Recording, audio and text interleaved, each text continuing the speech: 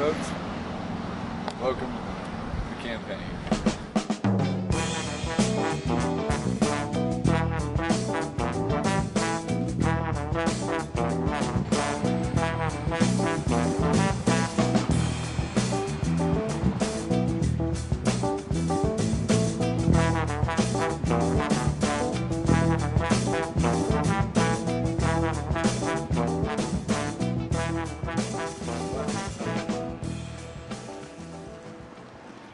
Hi, I'm Leslie Cochran, candidate for mayor of Austin.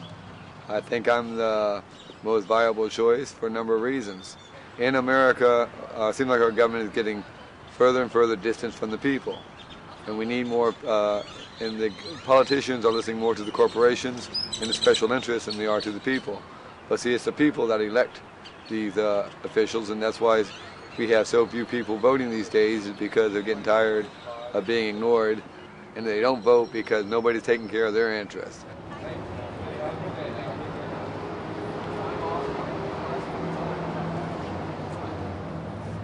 Now, there's other reasons why I should be your mayor.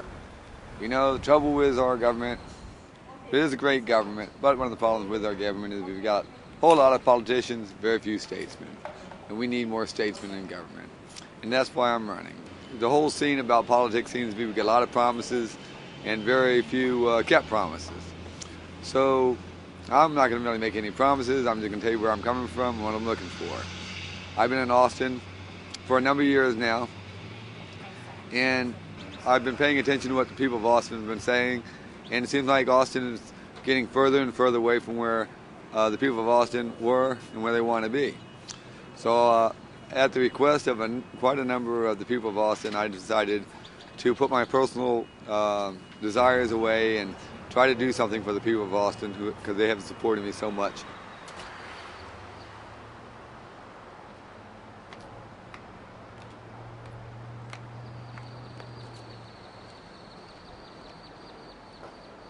Now, there's other reasons why I should be your mayor. Number one, I'm outside of being intelligent, I'm also creative. I know that if you're going to solve problems, you just can't go with the obvious solution. Sometimes you have to get creative. By cramming all these businesses and apartments downtown in the central part of town, it has increased the traffic was bad before, it has gotten a lot worse. Hey folks, check out all the traffic over here. See all that traffic? We got a lot of traffic on this road. And if you look down here, we got a lot of traffic coming down Lamar too. We're at 6th and Lamar, and we're talking about smart growth. Well, other people are talking about smart growth. If they're talking about smart growth, and pushing smart growth, why are they not paying attention to what they're saying? See, they're giving permits for new buildings to come in here, and there's very little room for growth. Because if we need to widen our roads, we're going to have a hard time widening the roads and leaving place for pedestrians.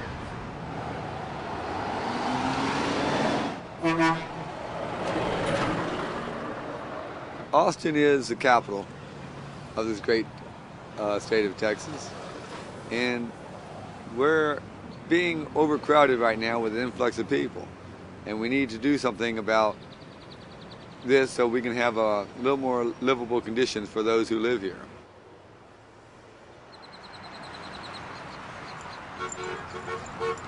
Hey, thank you!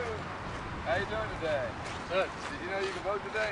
I'm not a registered voter. Okay, thank you anyway. Well, tell your friends, Leslie Cochran's the one to vote for.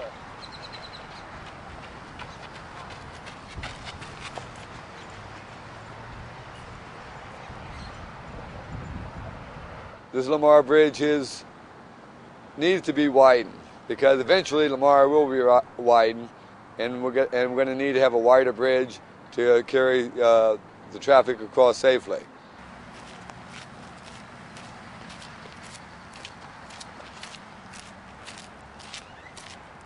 Yeah. You know something, people? You see this railroad tracks up here? These railroad tracks up here is perfect. We need to get the light rail put in as soon as possible. I'm saying let's use our existing rails to get the rail started. Once we make the money once we get the rail up and running, and we turn it into, and we start making money off the thing, then we will worry about making extensions that might come into town. We've heard how much it was going to cost to build a rail track across the lake. What I'm saying is we're going to take smart growth and make it positive growth. We don't need to spend a lot of money if we can use the existing rail system we have. Hey, did you know you can vote today? We got early voting on 9th Brothers. I need to vote. That's God tells me in my heart to tell you that He loves you. Oh, yeah. And that He wants you, and He wants you as His child. When you go to vote, which you can do at 9th Brothers today, you'll see that Lord has put me on the very top of the... I want to read. Yeah, well, He has put me on the very top of the list, so that'll be foremost in people's minds. Thank you. God bless. God bless you. God bless y'all. Praise the Lord. This here is a part of our history, the City of Austin Power Plant. We need to preserve this. I think it would be a great place to put a museum. I think that we can use it for a multi-purpose museum. We can use the power plant itself as a part of the museum, and we can use the museum to show other artifacts too that are part of Austin. And I'd rather have it used as a museum than sell it to some other corporation that will tear it down and put another thing there. We must preserve what is Austin. Let's face it, let's make this place livable for the citizens. Let's get back to the Austin that it used to be. By putting all these buildings downtown, we've cut out a lot of our green foliage. And the green foliage must be replaced. We got to get, the city must, not only the private sector must plant, but the city government must plant greenery. Protecting our resources, the only way we can do it is controlling our own. Frogs, salamanders are disappearing at a very rapid rate. We need to protect these resources because if we don't, extinction is just something that goes on not with just one species, but with many species.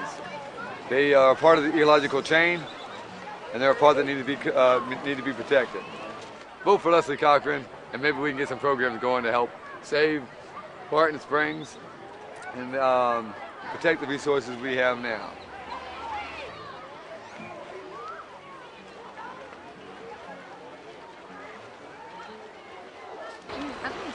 Okay. Oh, why do I dress like this?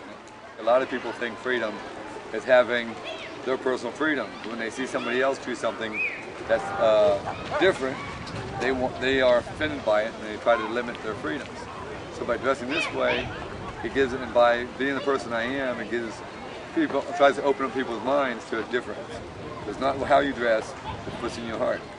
And the longer they see me and the more they talk to me, they realize, well, just because I dress differently, that freedom should be given to all people, not just a few people because we're common to the people.